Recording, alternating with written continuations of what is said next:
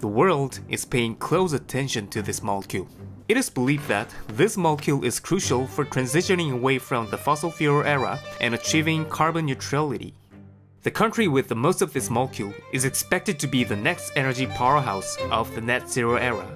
Recently, Deloitte, one of the biggest global accounting firms, pointed out North Africa, North America, Australia, and the Middle East as the future energy powerhouses.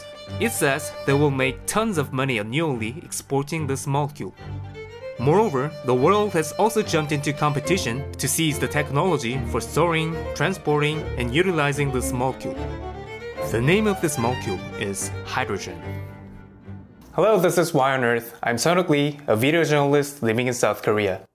I know it sounds very strange. We're moving away from fossil fuels now, and renewable energy is widely accessible, so most countries will produce it domestically. However, even in the renewable energy era, some countries, like Korea, have to rely on imports because of the regional variations of renewable energy. South Korea doesn't have much space to install solar panels or wind turbines due to the limited land and dense population. But the energy demand is incredibly high. Manufacturing industries like steel, automobiles, and semiconductors require substantial energy, and the scorching summers and cold winters lead to significant cooling and heating demands. Despite this, Korean government has committed to achieving net zero emissions by 2050. How? Through importing hydrogen. Their goal is to import 80% of hydrogen from overseas. And it's not just South Korea. Japan, Germany, and some other European countries also have very specific plans to import hydrogen. Most of you may know that hydrogen is the element that makes up water, along with oxygen. Hydrogen is actually a very powerful and clean fuel that gives off a lot of energy when burned and only emits water. And it is so abundant since 70% of the Earth is made up of water. Moreover, it can be used as both a fuel in itself and as a means for storing and transporting electricity. Well, to understand this, we need to talk a little bit about the nature of electricity. Let me explain it simply.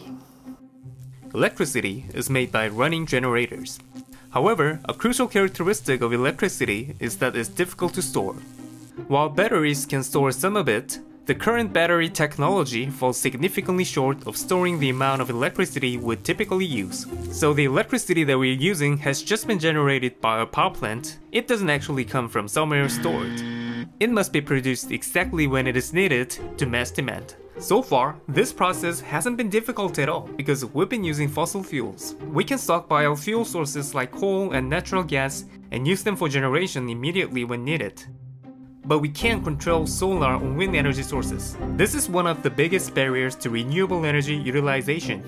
For example, one of the highest electricity demand during winter is for heating, and unfortunately, the peak heating hours fall at night when there is no sunlight. Some might think that, if so, we can just import electricity from abroad by building transmission lines. But there's a big problem here too. Large-scale transmission lines come with high construction cost, and the longer the lines, the more power is lost in transmission. Hydrogen has emerged as a notable solution to this problem of storing and moving electricity generated from renewable sources.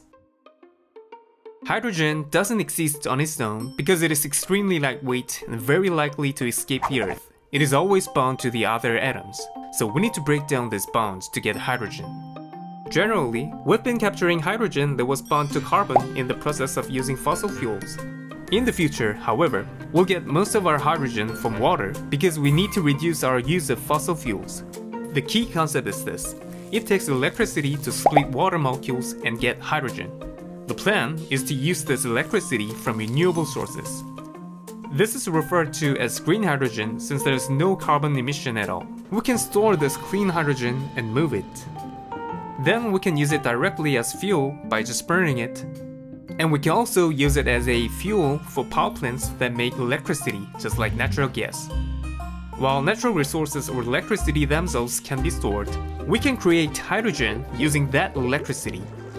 Through this process, we can eventually store, move, and use electricity generated from renewable sources.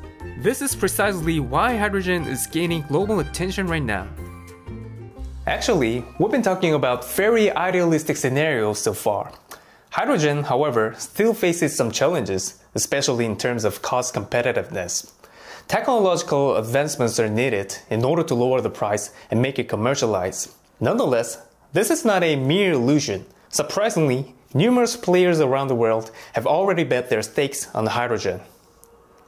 According to World Economic Forum, 30 jurisdictions encompassing the world's major economies, accounting for 70% of global GDP, have announced state-level hydrogen strategies.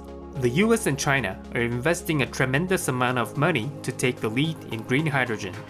Japan has announced their plans to invest $107 billion in hydrogen over the next 15 years. Many companies, even world-leading oil manufacturers, are heavily investing in hydrogen research and development. Because there is no other choice to meet the net zero goal unless we're gonna give up on civilization, and therefore, someone who dominates hydrogen will hold the reins of the economy in the future. So who will emerge as the energy powerhouse in the post-fossil fuel era? Firstly, as I mentioned at the beginning, it's the countries that can be the hydrogen exporters due to the rich renewable sources.